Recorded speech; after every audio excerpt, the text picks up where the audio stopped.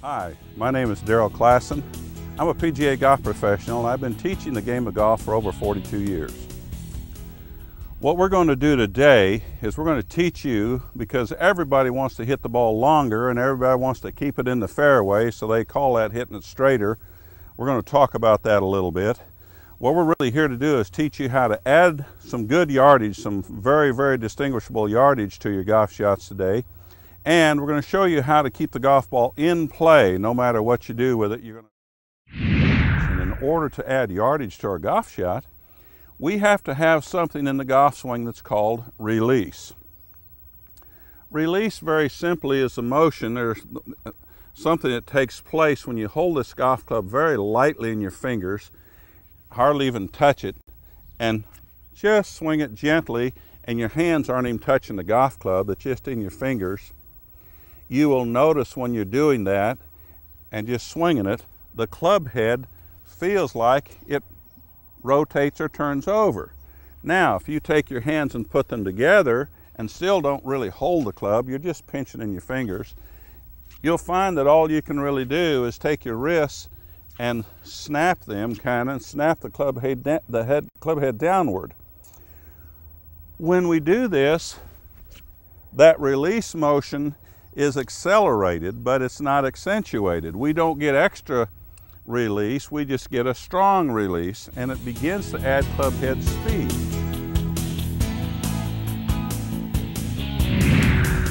All of you, or most of you, are swinging the golf club with your arms. In fact, to swing with your arms, you're reverse shifted and you're swinging to here, because the way God made us, if I swing my arms and shoulders, the feet don't move to speak of. They just stay planted to give a foundation or a leverage point to be able to swing all of this upper power, this upper motion. But just like throwing a ball, if you feel like you take this club in your fingers more and you use your glove hand to throw the club head, your feet will work. In fact, they'll work automatically. You can't stop them. And to make sure that they work automatically, set up with just a little extra weight on this right side by tilting your spine just a little bit. This increases the loft of your shot. So just tilt your spine a little bit. As you'll notice in the background with the trees, that moves my head off of the ball just a little bit. We've been told in golf to keep our head still over the golf ball. In fact, there's some old wives' tales. Keep your head still. You've probably heard that one. We just mentioned it. Keep your left arm straight. Keep your head down and follow through high. If I were to try to do that, I'd have my left arm straight, I'd have my head down in my lap, I'd be trying to stay still and trying to follow through high. I can't even move. Those things are not what we want to do to make a good athletic motion. If I were going to take this club and swing it like a baseball bat, or if I were going to feel like I wanted to throw it out into the fairway, I would have the club in my fingers. I don't want to hit with this golf club. I want to feel as though I'm throwing this golf club. I have to laugh a little bit because when I was a youngster, until I was about 22 or 3 years old, I threw my share of golf clubs. So I know what I'm talking about. We don't want to throw the club on the golf course. But you're going to throw the club head in a good golf swing. You get here and you snap. Now, if you watch a good touring professional,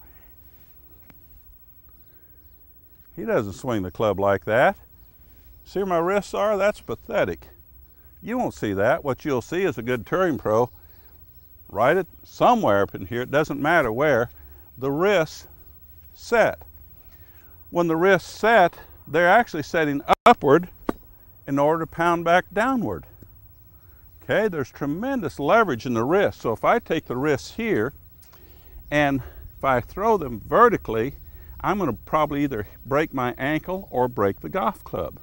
But if I throw the golf club at the proper angle with my hands, left hand in particular, if I throw the club with that hand,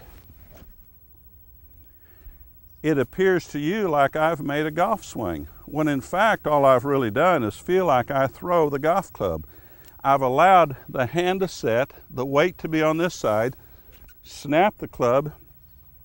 The club feels like it flips over. It doesn't flip over, but it feels like it does, just like in a baseball swing.